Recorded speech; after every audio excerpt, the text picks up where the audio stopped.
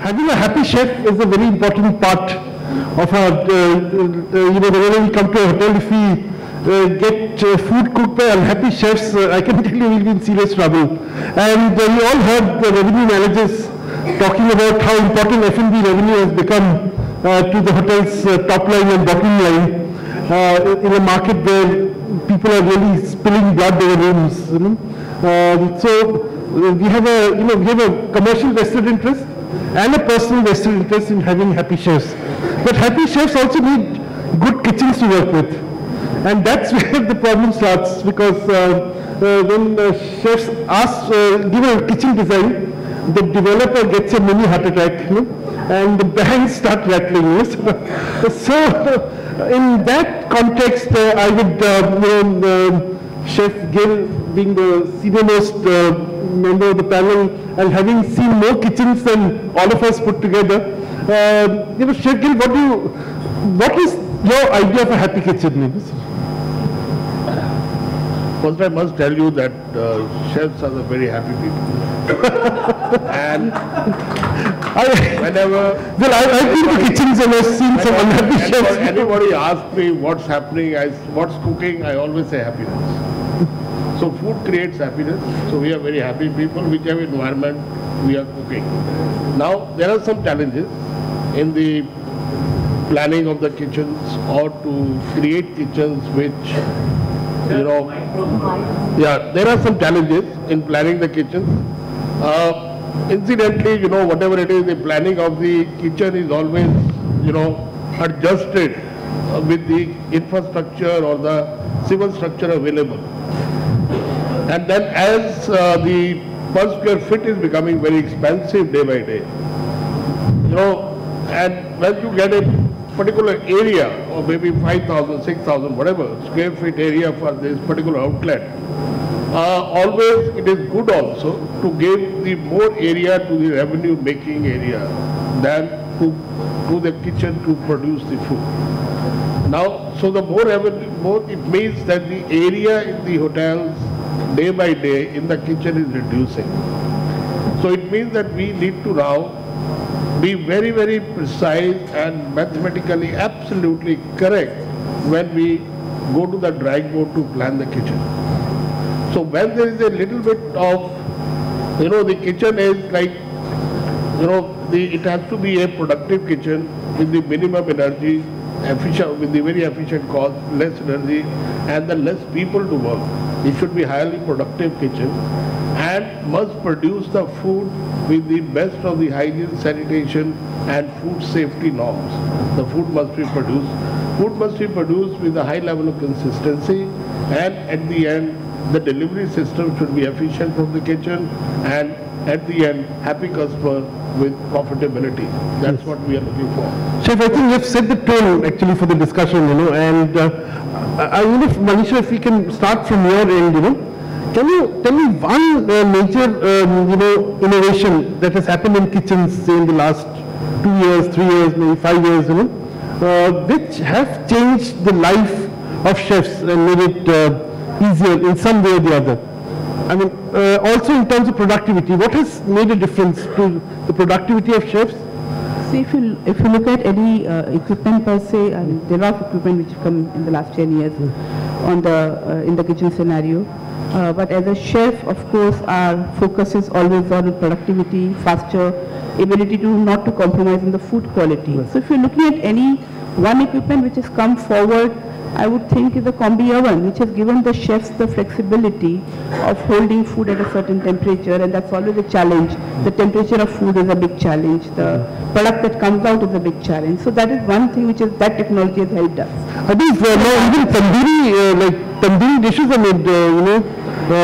Some hotels are experimenting with doing it in combi ovens. Have you done it? To say whether it can replicate the tandoor effect. Right. That will be very difficult. I don't think that will be possible 100% there. But yes, combi ovens are good to cook and hold. Right.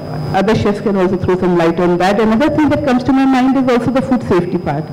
So a lot of good refrigeration equipment has come in the market of late, which is also heartening to see, because that is one thing which always plays on our mind all the time. Right. So these are two things which has been a big. So Chef Bali, you've worked in the kitchens of Oberoi Hotel now, you're an instructor to CLD. What is the big change that you found in kitchens which have made a difference? I think also before I joined kitchens, I'm actually a one-year engineer. Wow. I've done my engineering from Regional Engineering College, and then chose hotels. I would look at this from a different perspective, and I would say that, like taking on from Chef Gill, who says, chefs are always happy. Let's look at it at a different perspective to say, how can chefs make engineers happy? And coming from that, because there are a lot of processes which have changed over a period of time in cooking, and an engineer's interaction to the food, most of them, I think, is based on what their wives cook and what they see at homes, where a refrigerator is somewhere else and a wife is cooking somewhere else, and the food is cooked fresh every day and it gets over by the meal period. So I think for an engineer to think that kind of process, what happens in the kitchen on a busy day when you're cooking for 2,000 people and how the processes are segregated. And in my career, I have never had a chief engineer work in my kitchen as an induction for 1 week to understand that nitty-gritties and issues that can arise in the kitchen. You should invite the chief engineers for lunches and dinners. I would love them to, join them. When they would work in the kitchen, I think they will see from a very process-oriented stuff. We are very creative people. We are also process-oriented, but for us, creativity takes the first lead, and for engineer, it's a process. So when probably they'll help us in the kitchen, when they see us operating, they might tell us that, chef, these are my observations, you could do this better. Lot of equipments have changed over the period of time. Most of us think that probably cooking is on a gas range, but taken away from that, now you have sous vide cooking, where in one big thing you can put a sous vide cook and you can put your multiple dishes, veg and non-veg, sealed in a plastic bag, and they're cooking overnight at a slow temperature. So I think, of course, a chef and an engineer can really work hand in hand, right? And both of us will. No, I think it was a very interesting point which I have not heard many chefs making. They're working together with chefs and engineers, And now the big challenge is, saving on HLP, heat, light, and power. So that is the buzzword of the industry. Everyone wants to save that 10%, which bothers them endless. So Neeraj, coming to you, what you represent the new generation of chefs who have taken on leadership positions. Now, one of the concerns of this generation is, your generation has always been sustainability. And what are you doing at your kitchen as a chef in your kitchen or as a community? What have you done to make this saving of heat, light, and power a reality? Basically, it's a very important concern about sustainability, having sustainable food, which is one thing is how to bring down the carbon footprint. So you buy, for example, having small packets of maybe cornflakes or whatever. You can buy big bulk packages. So you create. The funda behind sustainability is to reduce, recycle, and reproduce things. Use less of plastic for packaging, for instance. So basically, there are now biodegradable packages which we are using currently. Cardboards are there, polythenes are out. So these are the things basically we use it in the bakery to help sustainability. Going ahead with that, I would say the machines which are available right now, the refrigerator are more efficient. There we can consume, they come with now star ratings. So that's how you again, the more the star, the more saving it does. So that's how you consume less energy and power in that section as well. Reducing the wastage is another thing which we are talking about. So having a modern kitchen helps a chef to work happier, work in a better way, much efficient way, and that's how you reduce wastage as well. So in that process, knowingly, unknowingly, you end up saving energy and I didn't tell, Neeraj Rawoot is the executive sous chef of the Leela Ambience Gurgaon. And now, Sumant, is the CEO north of Lemontree Hotels, Just before you ask me the question, I think I'm the only non-chef on the panel. I think one thing which has changed in the last couple of years is live show kitchens. And I'm an F&B guy, and I always felt that there is the kitchen, the chefs are a different breed, and service is another line across the line party. But I think what's happening today is that the kitchen team today has to be smarter. They have to be interactive. They got to sell themselves in an open kitchen. Hygiene standards have to be outstanding now. Earlier, you could always hide behind a wall. So I think, which gives also a great confidence to the customer that what is actually being cooked is cooked in front of him, and you really see it. Any restaurant today which is opening out across India, they go live kitchens, live show kitchens. So I think that's the way forward. So therefore, the personalities of the chefs have to change now, because they have to be able to communicate. They got to be able to demonstrate skills. What chef is saying about happy chefs, Absolutely. Because show that they're happy. But you're on show. Earlier they would be at the background, and the service would be actually on the show. But I think that's going to get changing in the future. Right. Interesting, because you've raised a very interesting point. I think a happy kitchen depends a lot on the front of the house also. So the coordination. You talked about processes. So Rajesh, Rajesh is the executive chef of our host hotel, and he's also worked at Oberoi for quite some time, 12 years. So now, Rajesh, tell me, how is the front of the house important to ensure that the kitchen works, according to timeline, according to processes, as much as it is the other way around, Actually speaking, front of the house operation and back of the house operation, something which we've created a divide, actually. Okay, like what was just mentioned now.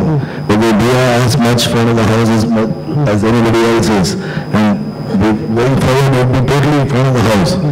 But things haven't changed as far as processes are concerned, because food has to be cooked, it has to be put onto a plate, it has to go to the table. So that has not changed. Like we say, the way the operations have been kind of streamlined now, I would say, it's more modernized. You've got a little bit more scientific way of approaching things. You've got better equipments today, so the space required to operate a kitchen for, let's say, a 2,000 crowd banqueting would be half of what was required before, because you need a lot of place to hold things. So, front of the house, if you have a great team, okay, it's nothing like it.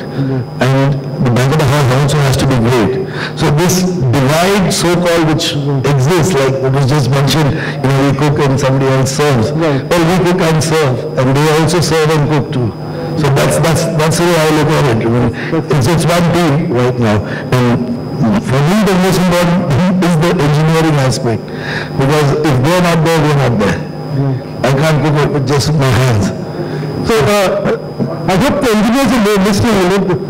They haven't gone back to have tea or something. But I think this concern is coming back. It's not a concern. Actually, what I'm trying to say is that it has to be a cohesive effort from cost cutting, in the sense HLP cost, to making the productivity of your area pristine, and hygiene, everything. And I mean, they all go hand in glove. It can't be that you do one thing and you don't do the other. It's a chain, and it has to be there. If that doesn't work, then whatever you're talking about today will just fall by the wayside somewhere down the line. I would just add on that at Leela, like for example, the F&B revenue, the rooms revenue, we share 50-50%. So quite high. So nowadays, I think you have to give importance that kitchen is also a work. If you look at it, the trends, we are no more cooking. It's a place of socialization as well. We have been having a lot of tea breaks in the bakery or inside kitchen. So we'll have that. I think we will be part of it as well with one of those breaks.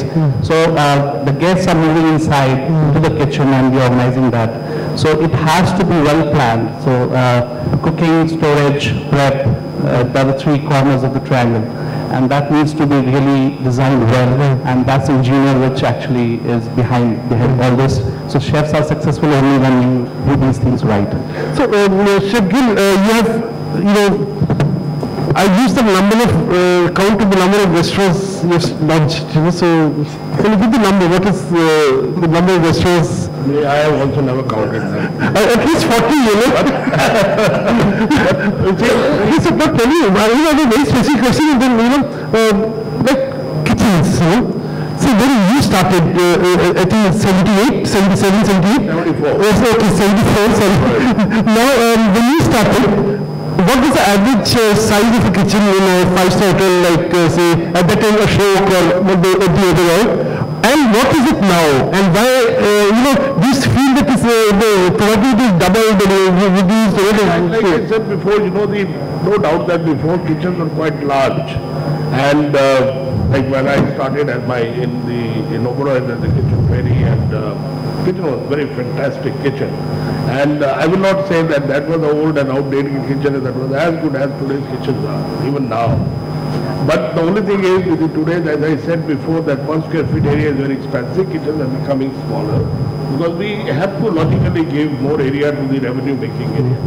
So now kitchens need to be very smartly designed. It has to be highly productive, and that's what the difference is coming. But if we come back to the topic, my only little concern is that with the engineer, I don't know how many engineers sitting here, or you can carry the message for them if you're on organizations. Somewhere when the engineers are very qualified people, they are structurally trained in the engineering point of view. But sometimes, when they come in the kitchen, they don't talk engineer language. They don't give us the engineering solution. They talk to the chefs, oven is hot. That means nothing to the chef. Engineer has to say the oven is at 180 degrees. It will reach to 190 degrees in 30 seconds. That's what the language the engineer has to speak. But unfortunately, engineers doesn't know this language. They understand the science, but they don't understand the culinary science. And with particularly the hotel engineers, at least in every chain or every company, one engineer must be there who can understand the culinary science vis-a-vis with the equipment. This is very, very important, and this is where all hotels, all the industry is lacking. And we must see that, just an example, like in every profession, the doctors have not made the medical equipment. Doctors don't maintain the medical equipment. It is done by the engineers. The carpenters are using the equipment of all kinds of tools are made by the engineers, not by the carpenters. But in India, incidentally, overall, even to like we produce whatever you say, but we produce almost about 95% Indian food production in the India. 5% covers the rest, all the niche market of international food. But we have nothing support from the engineers to make our food more better to productive and consistent, to supply us or get the tools made with engineering inputs in that, which makes the life easy of the chefs. That's only, we are lacking into our industry. I think this calls for any questions from the audience, because I think we have had a very, very interesting point, and if there's someone from an engineering, can someone give an engineering perspective, the engineers there was one Italian gentleman who sort of got every engineer excited while having a little meeting there. But anyone has questions, interesting ideas have come up, Bikramjit, why don't you do the honors,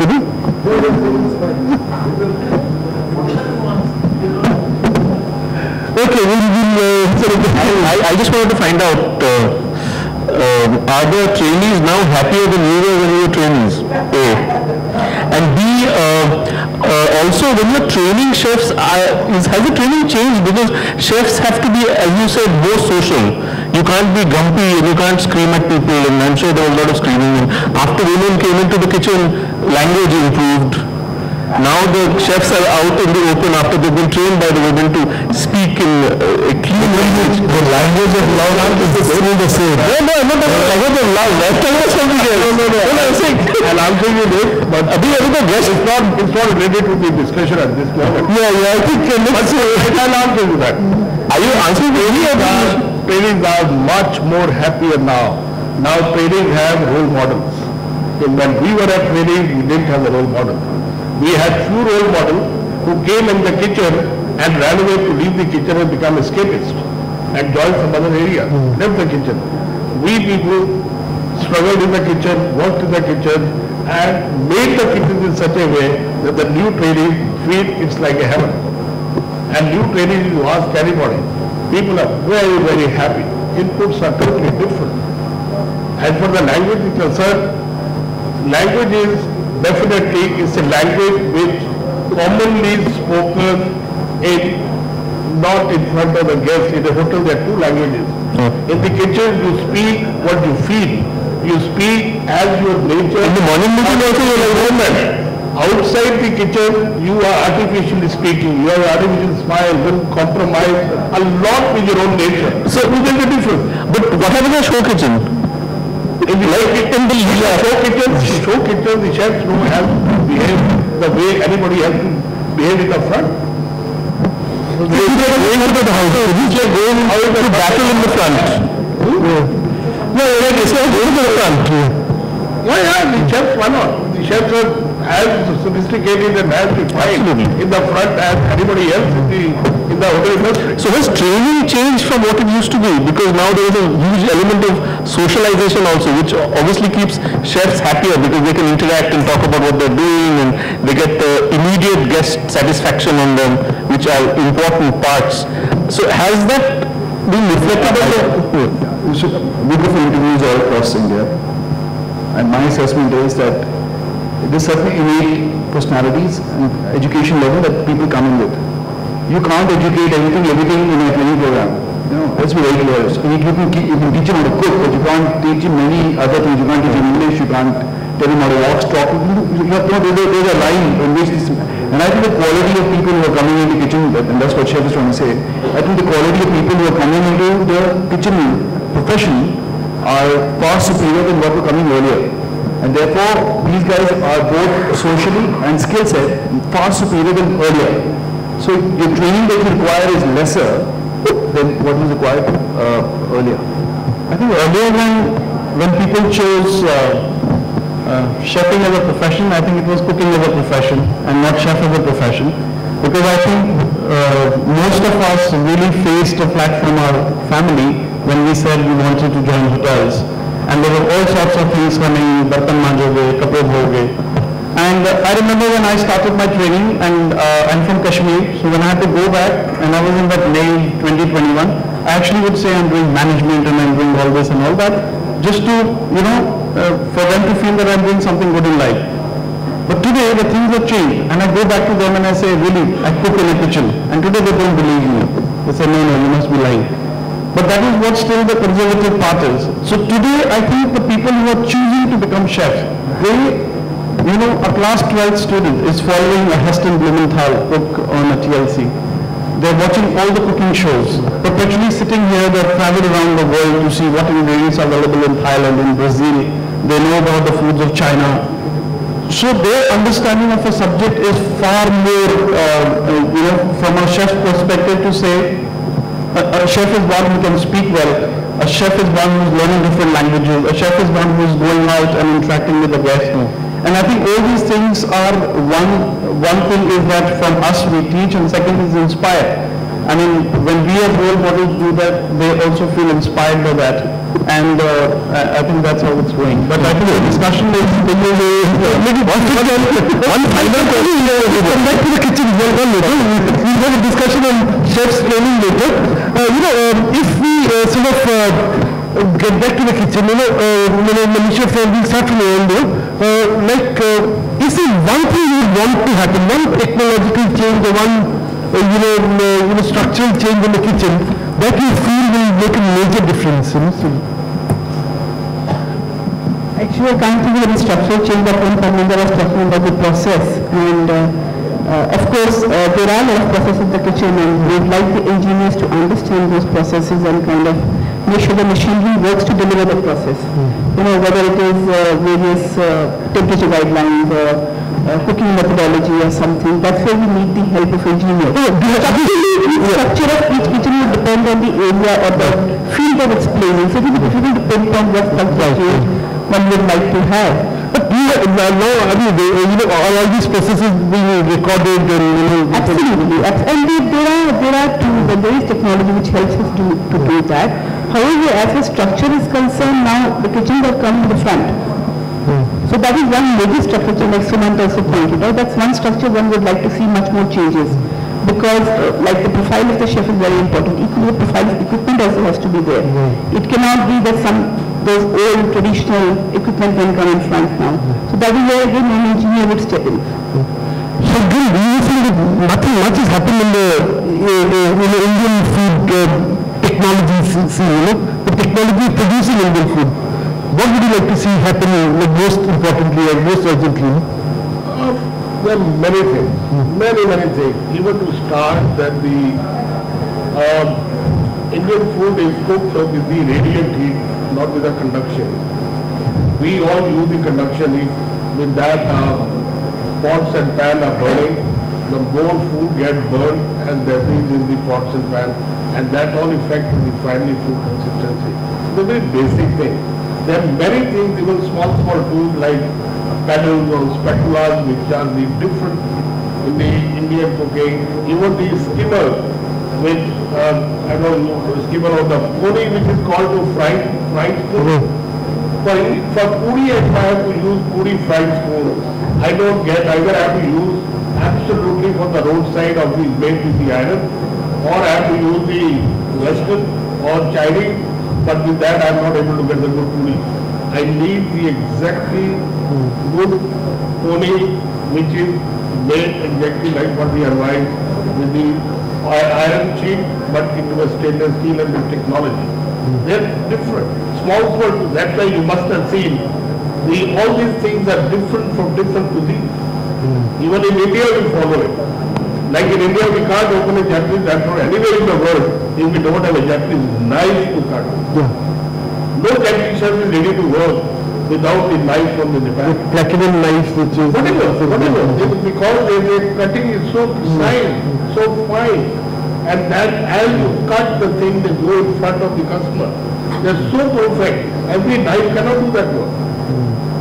But for Indian food to create, there are many tools. I can list down hundreds of them, which nothing is produced in India to a higher level, where the engineering inputs, the engineering solution is given to them.